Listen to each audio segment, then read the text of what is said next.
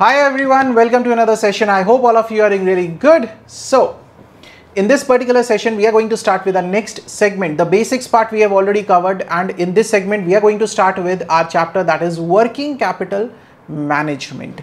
Now, let's talk about this complete chapter. It's a huge chapter. As per the institute, it is your module number 2. I will not be going in the order of the chapters which is given in the module. I will go it jumbled, because there is a reason, there is a order in which I prefer doing it, right? So in that prefer only I will be continuing. Okay, sir, as you wish. Now, when we talk about this working capital, this complete chapter is divided into 5 segments, right? This working capital chapter, it is divided into, basically, it is divided into 5 segments, sir. Okay, what are the 5 segments? Let's see. 1, 2, 3, 4 and 5th segment. What are the segments that we have? The first segment is estimation of working capital. The first segment is estimation of working capital. Right, sir. What is the second segment? The second segment that we'll talk about is cash management. Again, a part of working capital only. The third segment that we'll discuss is debtors management. Next segment is inventory management. And the last segment is creditors management or the payables management. Creditors management, right? Now, I treat them as the separate chapters. Now, these three, the first 3 are very, very important. Inventory management is nothing but the EOQ. I am not going to take up this inventory management part in this. I am not going to take up, because this is exactly the same as EOQ, which we have done in the cost accounting, right? So you must have done it in the cost accounting. That's what I am presuming. If not done, please cover that in the cost accounting material costing chapter. Done. EOQ we are not going to take up. Creditors management is not important, but I'll give you an overall idea. It is not important at all. Just a simple basic concept that I will tell you about the creditors management. Just a 5-minute topic that I will cover. Don't worry about it, right? So the first segment that we are going to start with is estimation of working capital. This is the chapter, this chapter number 2 that we are going to talk about, working capital management. This is basically the estimation of working capital part. Cash management, we will treat it as a separate chapter. Receivables management, we will treat it as a separate chapter. Let's quickly revise what is working capital management, right? All of you must be having the books with you. Now, what is a capital? Capital is the money that is required for running the business. If I talk about, if I go with the very simple basics, if I ask you what is capital? Capital is the money required for business. Capital is what? Money required for. Money required for business. Isn't it? This is what is capital. Now, when you talk about the money being required for business, the requirement can be 2 types. One is the long-term requirement, and another thing is the short-term requirement. Like, you also have 2 requirements. One is the requirement of money to buy a car. That is a long-term requirement. Another requirement of the money is to buy the daily utilities, to buy the rice, to buy flour, to buy pulses. That is what? That is a short-term requirement. When we talk about working capital, we deal with this short-term requirement of the money to deal with the day-to-day activities, to deal with the day-to-day things, right? So this is where we talk about the working capital. In working capital, we are not going to talk about the long-term requirement of the money. Whenever we talk about the short-term requirement of money, there we are always talking about the working capital. That is what is mentioned here. What is the meaning of working capital? The meaning itself says the working capital refers to the funds required to be invested in the business for a short period, usually up to 1 year. Right? You need money for raw material in the business. That is what? That is a working capital requirement. You need money to pay the current liabilities to the supplier of raw material. Usually, if you are buying a raw material, the supplier will not give you a credit of more than 1 year. He will say, sir, take the raw material, but pay me After 30 days, 60 days, 90 days, that is the maximum credit period that the supplier will give you. So it is what? It is your current liability. You have to pay that, and you need what? You need money for the payment. There is no barter system. That money requirement is what? That is your working capital. Clear? Working capital is the excess of current assets over current liabilities. Now, how do we identify working capital? Working capital is current assets minus the current liabilities. If you are having 10 rupees in your pocket and you have to pay to your friend 2 rupees out of it, right? Let's say you have 10 rupees in your pocket. Out of that, 2 rupees you have to pay to your friend. This is your current liability, right? This is your current asset. That is a cash that is there in your pocket. Now we need to find out that after making this payment, how much of the money will be left for meeting our day-to-day expenses. We will be having 8 rupees from which we can do our day-to-day expenses, buying a certain things. Clear? This 8 rupees is what? This is my working capital. That is the amount that is left with me after paying off my current liabilities. What is the net amount that is available with me for my day-to-day expenses? This is what is known as working capital, right? It is also known as the short-term capital and circulating capital. This you have to remember for MCQ. That working capital is also known as a circulating capital. This is very important for the MCQ part, right? Because somewhere they can mention about the circulating capital and there it should immediately click. Okay, circulating capital means the working capital. Anywhere they can give you, in the case study they can give you, in a separate MCQ kind of thing they can give you, anywhere they can give you. You should know the alternative names. Now, what is the purpose of working capital? To meet day-to-day operating expenses for effective utilization of the fixed assets. Why, sir? Why it is given for the effective utilization of the fixed asset? You are having a plant and machinery. That plant and machinery is what? That plant and machinery is a fixed asset, right? But you do not have the raw material to be processed on that plant and machinery. That is lying idle, right? And buying of raw material comes under what? The working capital. So if you are not having the working capital, then you will not be able to utilize your fixed assets. So he says working capital is required for the effective utilization of fixed assets. For holding the stock of raw materials, spare parts, consumables, WIP, finished goods, book debts, for everything we require what? The working capital. Adequate working capital determines the short-term solvency of the firm. That means in the short term, whether the firm will be able to pay its liabilities or not. In case of crisis, whether the firm will be having some money to pay off the liabilities to survive. That is the solvency of the firm. Basically, the short-term survival of the firm. I can also call it here the survival of the firm, right? That in the short run, whether the company will be able to survive or not, whether the company will be able to pay to the creditors, whether the company will be able to collect the money from the debtors and all those things, right? Next is, there are two concepts of working capital. One is the gross working capital and another one is the net working capital. What is a gross working capital? That means when we are focusing on the total money that is available, that is the current assets. When we are focusing only on the current assets and not this net liability, when you are focusing only on this 10 rupees, okay, I have 10 rupees in my pocket, that is a gross working capital that you are having, right? It is the inventory, and current asset consists of what? The inventories. There are 3 types of inventory: raw material, WIP and finished goods. Then it talks about cash. Then it talks about the short-term marketable securities and other current asset. Other current asset means the debtors will be here. Then the prepaid expenses can be there, right? These are what? These are the other current assets part of it. Great, sir. Then is the net working capital. Net working capital tells that after paying off your current liabilities, what is the net amount that will be available with you for meeting your day-to-day expenses. So he says gross working capital or current asset minus the current liabilities. In the simple terms, after paying to your friend 2 rupees, that is a current liability, what is the net amount that is available with you for meeting your day-to-day expenses? That is my net working capital. Now, there is one very important word that is used here, that is adequate working capital. He says working capital should be just sufficient, just adequate. It should not be too much of the working capital, right? So when we talk about the working capital, sir, so he says the working capital should be adequate.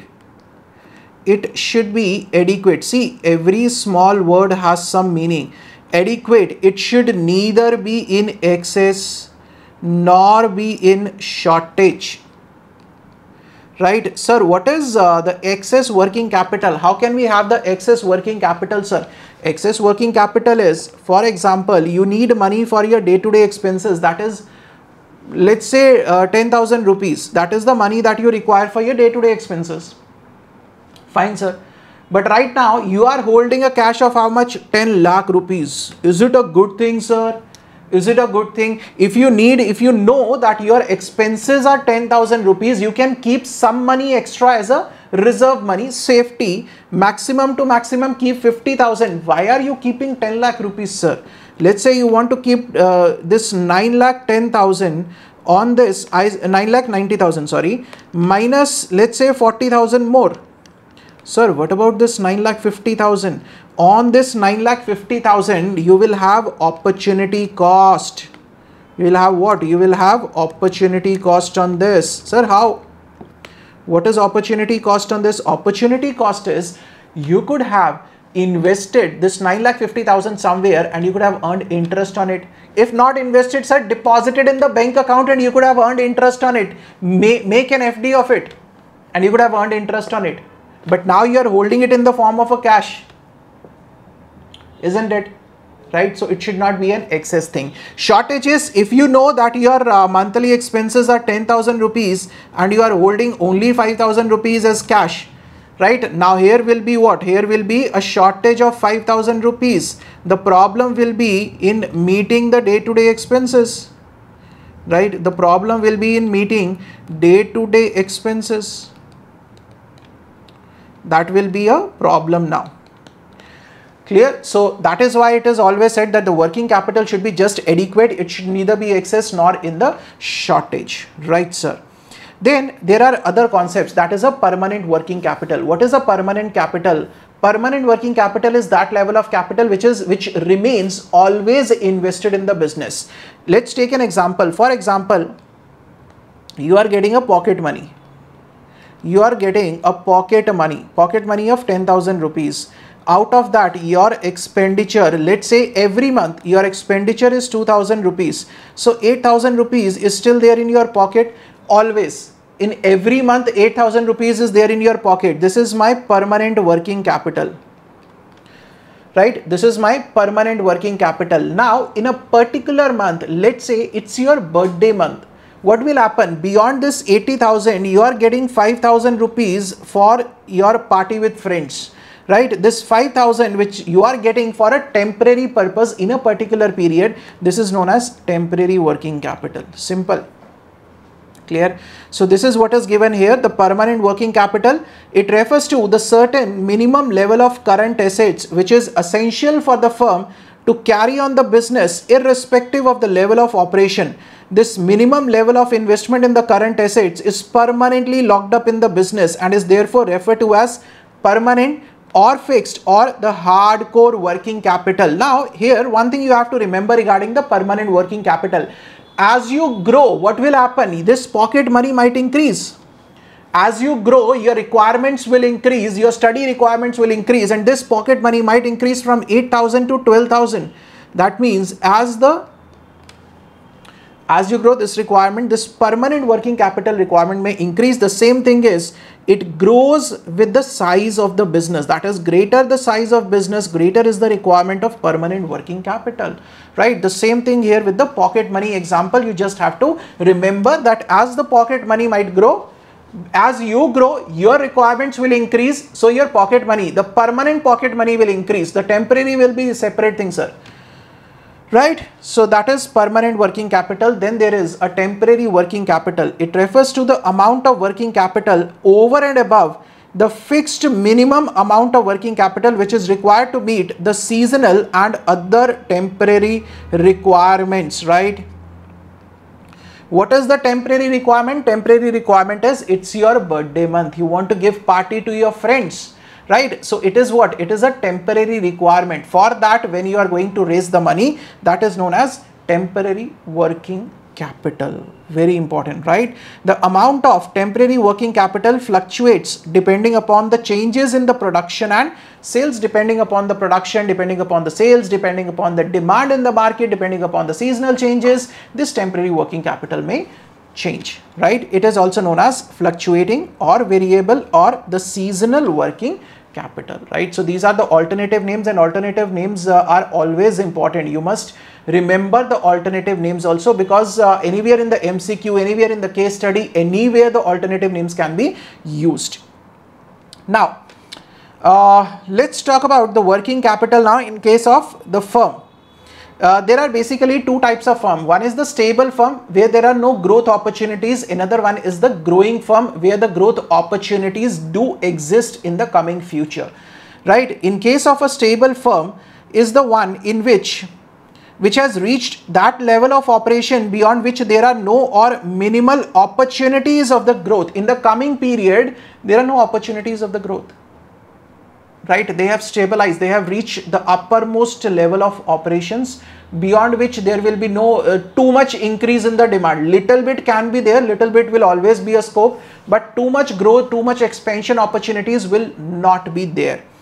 In case of a stable firm, the permanent working capital is stable over time and takes the shape of a horizontal line. So this is the level of permanent working capital. It is not going to increase, sir. Here we are saying the permanent capital, it grows with the size of the business. Here we are saying that there is no opportunity for the growth, right? So if there is no opportunity for the growth, permanent working capital will remain at a one level, right? Well, temporary working capital is fluctuating, sometimes increasing, sometimes decreasing. So this is the temporary working capital.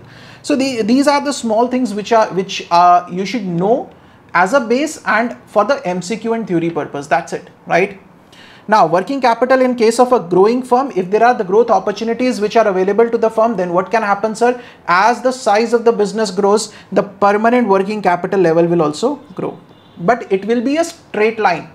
It will be a straight line. It is not fluctuating, sir. It is not up and down. And the temporary working capital requirement will also increase. But temporary working capital will be sometimes more, sometimes less. Sometimes more, sometimes less. More, less, more, less. But permanent capital can increase, but it will be at a steady rate. Clear?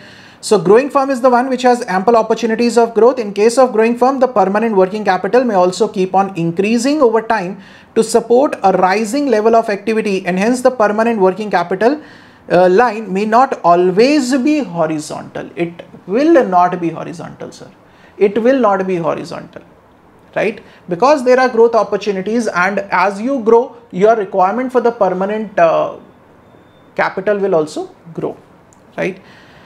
Then approaches to working capital management. He says when you need working capital, right? When you need working capital, how will you arrange the money for the working capital? Let's say you want the money for buying, for the purchase of the raw material, you need some money, right? How are you going to arrange that money? There are two types of sources. One is the long-term sources, for example, the long-term bank loan. Another one is the short-term sources, right? Where you have to return the money earlier. So it depends upon your nature, how you want to approach that, right? That is what his approach is. He's saying how sources for working capital. We are going to talk about the sources for working capital. I'm saying you need money for the purchase of raw material, right? What are the sources for working capital? The sources can be long-term sources and the short-term sources.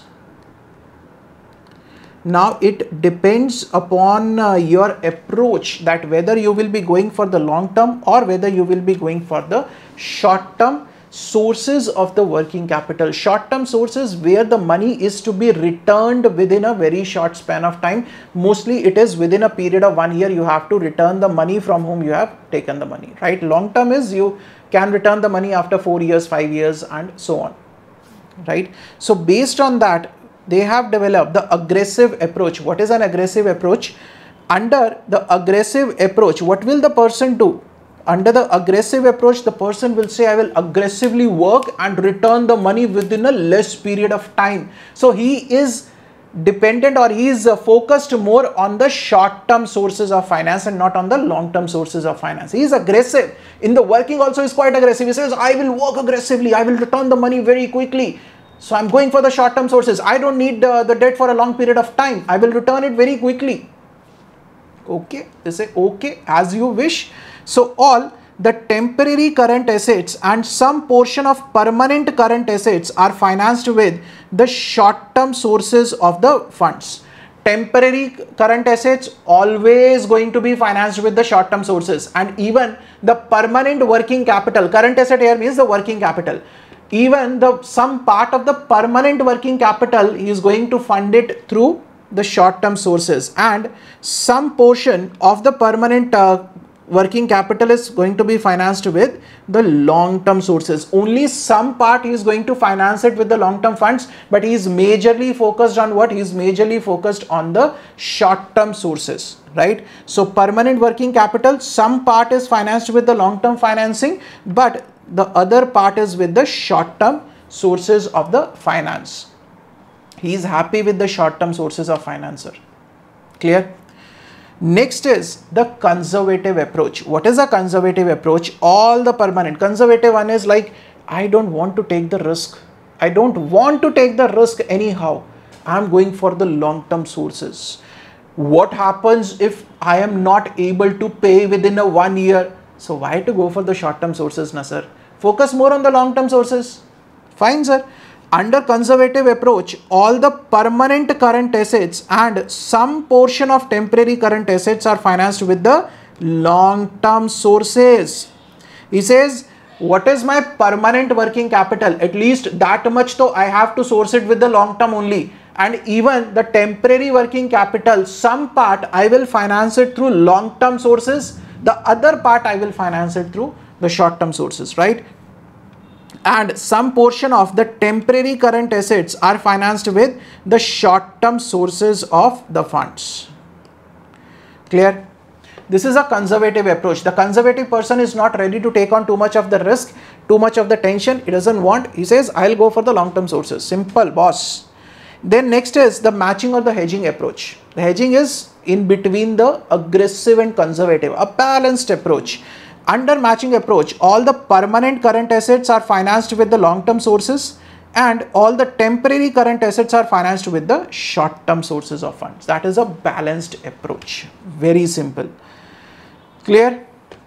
So these are the three approaches, that is the aggressive approach, conservative approach, and the matching or the hedging approach. This you should know for the theoretical purposes. Done, sir. Now this is about the basics of working capital, that what is a working capital, sir. The next thing is, why do we need working capital? That is a very, very, very important concept. Why do we need working capital? Now working capital is required for the reason, because of the existence of the operating cycle. Right? Why do we need working capital? Because of the existence of the operating cycle. Let's try to understand what is an operating cycle, right? In a very quick and simple manner we will be understanding. So we say why there is a need for working capital. Why there is a need for working capital. You can write down if you want a few things, you can write down. That's totally your wish. Right? Otherwise, this most of the things are given in the book itself, but some examples and all, if you want to write down, that is your choice, right? For your comfort. Now, what is the need for working capital? The need for working capital is the existence of operating cycle. It is the existence of what? Existence of operating cycle. Operating cycle. Right, sir. Now, sir, please explain a little bit what is an operating cycle. What is an operating cycle? Now, this operating cycle is studied from two angles. One is the operating cycle for a trader, which is a very small and very simple operating cycle, right? And another one is the manufacturer. Okay, sir. For a trader and for a manufacturer. Now, when we are going to study operating cycle, you have to focus on only two things, right? To understand operating cycle, you have to focus on two things. What are those two things that you need to focus on? The one part of it is investment. The first thing that you need to focus on is the investment, and another part that you need to focus on is the recovery. Investment and recovery. That means, in the simple terms, if you want to remember, operating cycle is what? It is the time period between the investment. Investment is what? When the money is flowing out of your pocket. And between the investment and recovery. Recovery is when that money will flow back to your pocket. Right? So it is the time gap between these two events. One, the money flowing out of your pocket. Another one, the money flowing in your pocket. Flowing back in your pocket. Investment and the recovery of that investment, right? For example, let's talk about the trader now. Let's first talk about for the trader, that how the operating cycle is determined for a trader, right? Let's say this is a trader and this trader purchases the certain goods on 1st of April. This trader purchases the goods worth rupees 10 lakh. Now, my simple question to all of you, is this purchaser going to sell all the goods on the same day itself? Is the purchaser going to sell all the goods on the same day itself? No, sir. Obviously, the trader is what? He is going to buy the goods and he is going to sell the goods directly. There is no processing, there is no manufacturing, nothing. But it will take some time for the goods to get processed, right? So, let's say by 31st of December, let's say by 31st of December, he has sold all goods, goods, right, worth rupees 10 lakh. Now, just think about it, close your eyes, think about it. When is the money being invested? And he is purchasing on cash, he is selling on cash. This is what we are assuming. Purchasing on cash, selling on cash. Just think about it. When is the money getting invested? What is an investment? Investment is the money flowing out of your pocket. Out of your pocket. When is the money flowing out of your pocket? On 1st of April. So what is the investment here? This is the investment. This is the investment here, sir. And when is the recovery taking place? Recovery is what? Recovery is money flowing into your pocket. Money flowing back into your pocket. So recovery is taking place on by 31st of 12. So this time period between these two things. What is the time period between these two things? That is 9 months. Right? This is 9 months. This 9 months is what? This is known as my operating cycle. Right? This 9 months is what? This is known as my operating cycle. So operating cycle is basically the time period between the investment and the recovery of that investment. This is a very simple one for a trader. Now let's talk about what is there for a manufacturer. How the operating cycle is determined for a manufacturer. Let's talk about a manufacturer now. Little bit we'll talk about here, then we'll talk about in details how the calculations are done. The concept I want to cover in this particular lecture, then the calculations part I'll take up in the next lecture. Now let's talk about how for the manufacturer the operating cycle is determined. Just follow the flow chart that I'm going to make, right? You will be able to understand everything with one simple flow chart that I'm going to make. Okay, sir, as you say. Now, what is the event? Now, what are the transactions for a manufacturer? Just think about it. You want to manufacture a particular t-shirt. What will be the first transaction for the manufacturing? What will be your first step? The first step will be the purchase of raw material, isn't it? Without the raw material, can you manufacture a t-shirt? Absolutely no, sir. Now, okay, so the first step here is, let's say on 1st of April, you have purchased purchased raw material worth rupees 5 lakh on credit of 30 days, on a credit of 30 days, right? On a credit of 30 days you have purchased. Okay, the supplier says take away the raw material, pay me after 30 days. This is the credit period. Okay, fine, sir.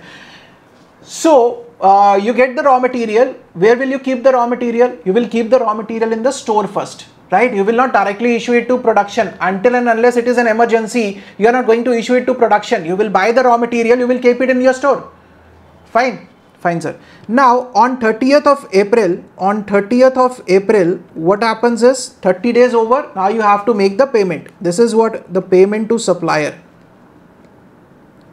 This is what the payment to supplier. Fine, sir. This is my payment to supplier. Now after this on 31st of May, RM issued to WIP.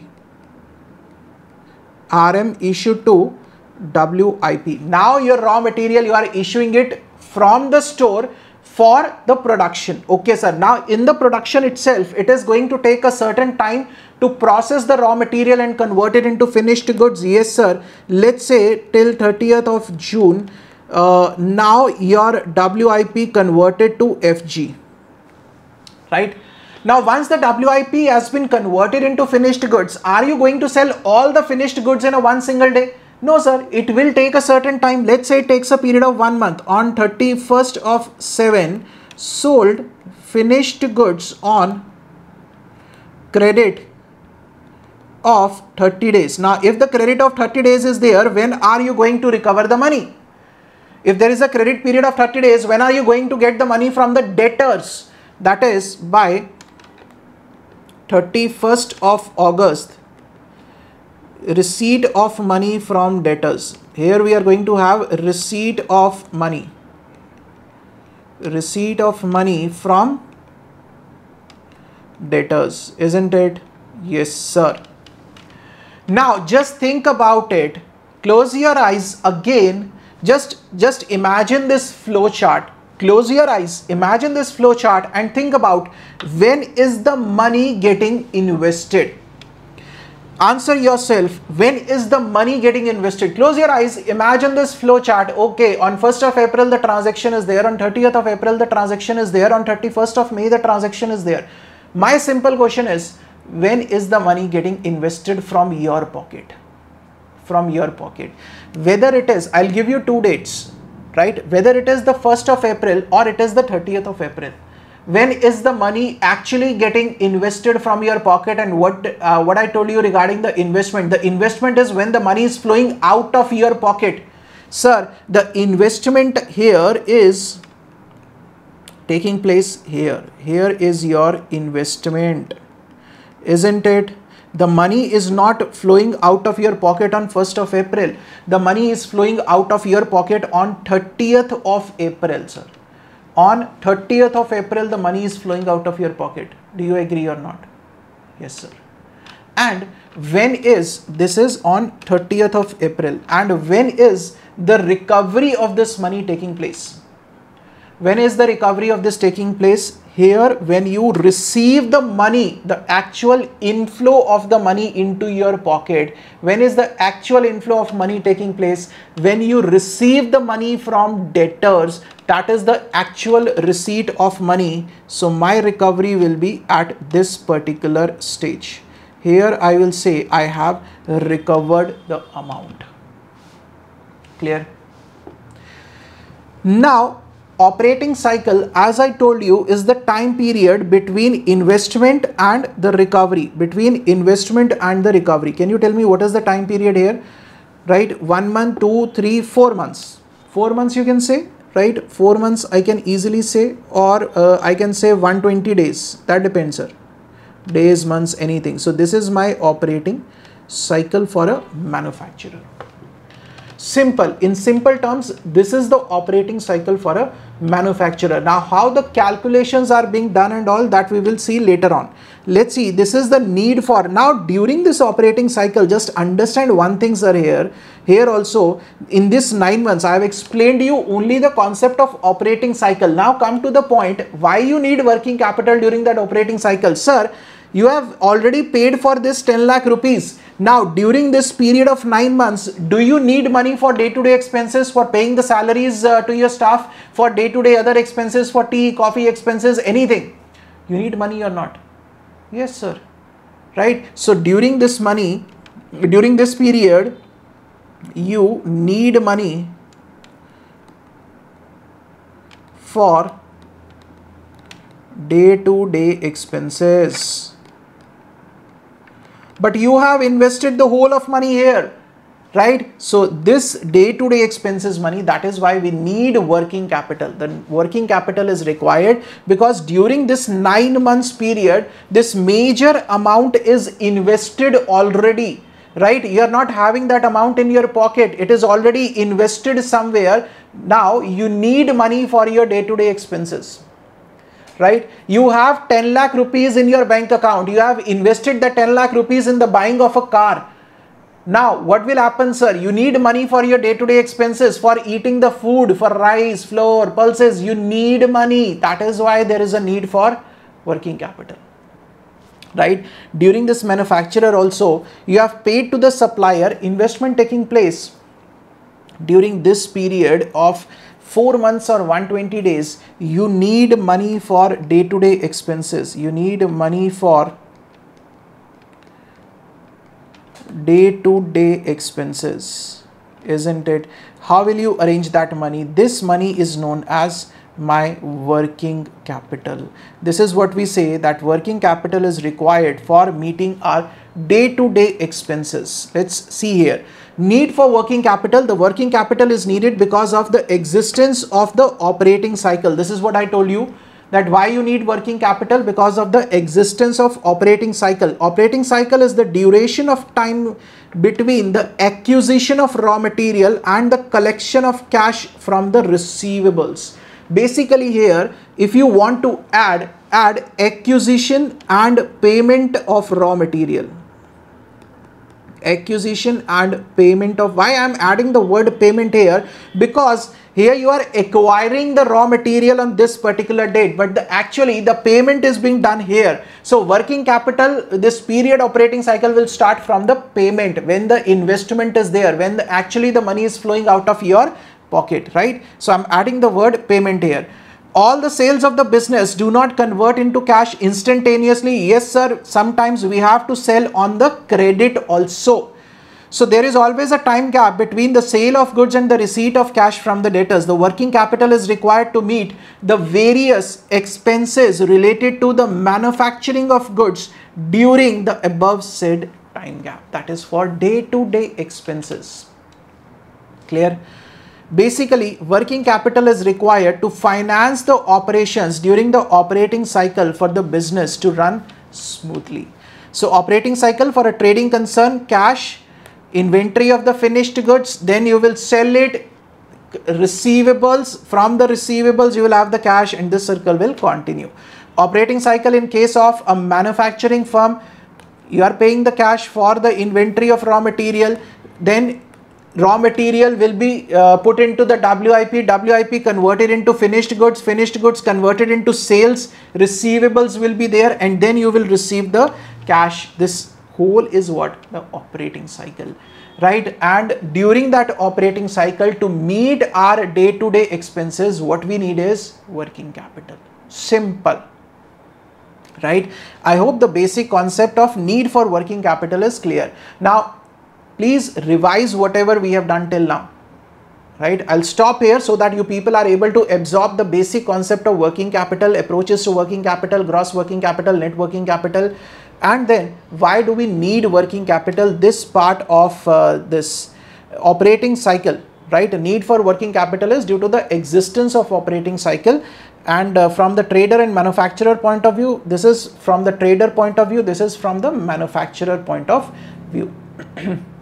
Now, how do we calculate operating cycle, right? Calculation of components of operating cycle and its calculation we will take up in the next lecture. It is an important part, right? And number of operating cycles in a year, then estimation of future working capital. We'll continue it in the next lecture, right? Please keep on revising side by side whatever we are covering. That will really help you. See you guys in the next video. Till then, stay safe, stay healthy, keep studying, keep sharing. Thank you so much.